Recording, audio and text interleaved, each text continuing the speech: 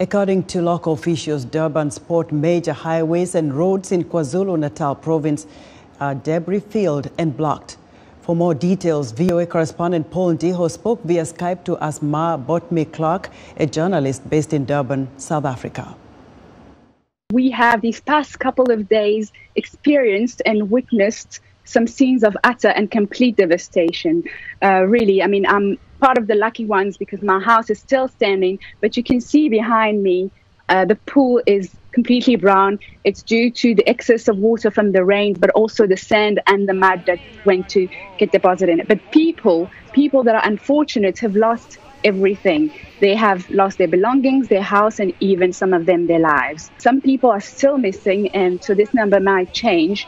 There is so much destruction around Durban at the moment. You can see broken houses, broken walls, schools are broken, roads, bridges, really, and even entire block of flats have been washed away in the north of Durban.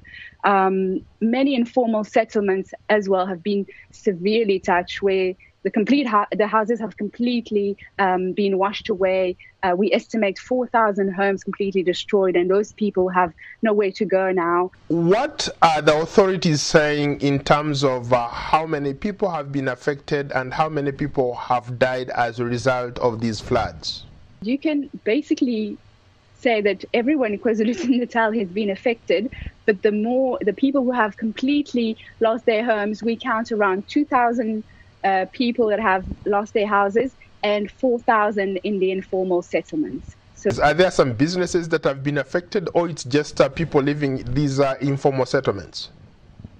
Businesses have been affected too, like the harbour, the port of Durban is completely flooded. It stopped shipping. I don't know if you saw the images, but there's containers also they've been floating around.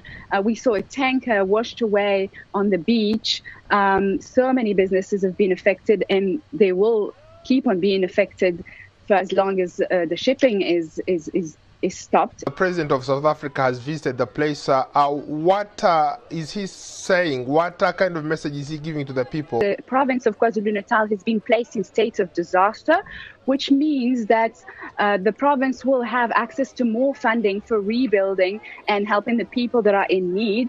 At the moment, Cyril Ramaphosa, the President of South Africa, came today to visit some of the areas that are most affected by these floods. So there is the extent of the damage in terms of cost hasn't been established yet. Are you safe?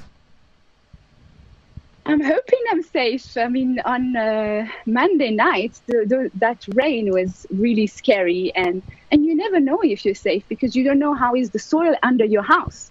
You don't know if it's porous, because we've seen images of houses, they're still standing, but suddenly they disappear in the ground. Asmaa Botmi, thank you so much for your insight. Thank you, Paul.